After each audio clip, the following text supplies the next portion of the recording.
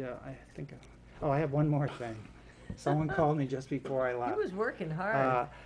the, this has to do with the beach also. What is happening that, was an altercation of residents that live on the corner of, um, 101 and Ocean Boulevard that they're trying to get rid of the sand that's in front of their place. Now, who's going to be picking that up? Should the state be doing that? It's on the sidewalk and it's high. This is 101 and Ocean Boulevard? Yes.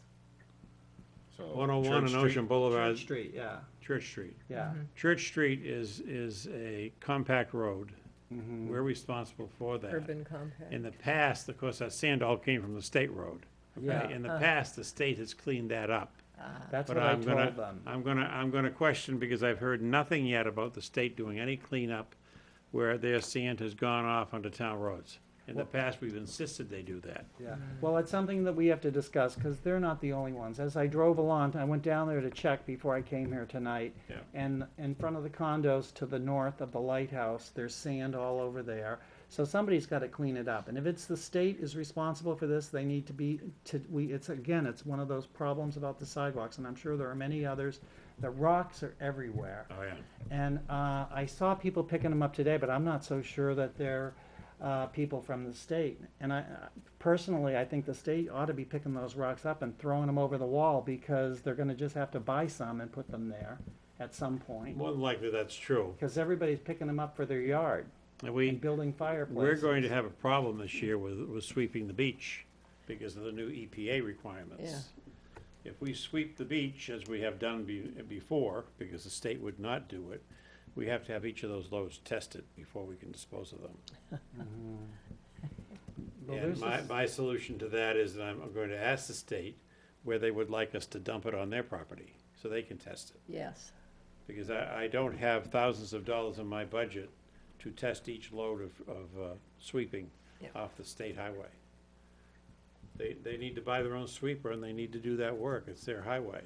Good. We can provide the information to them, we can provide the material to them, but I don't have the money to test it. And it's gonna have to be tested, each load's gonna have to be tested, is my understanding. So, it's an expensive proposition to do. So I think somehow we have to work out some cooperative effort between us. Or we may be in a position of not being able to sweep that Ocean Boulevard, which I don't wanna see happen, because it's gonna be a real mess down there if we don't. So, And we should put all these other streets that are on the side that are now full of sand, and I've looked at them, they are full of sand, on that same list. They should be cleaning those up. yeah, Yeah. I mean, I'll tell you, every single time it rains, mud hits my building comes off the road. Yeah. I sweep it right back into the road. Yeah.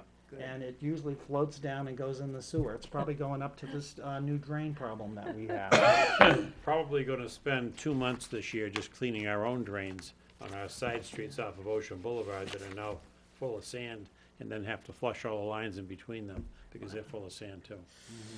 So these are some issues that we gotta start paying attention to. We do. Mary Thank Louise, you.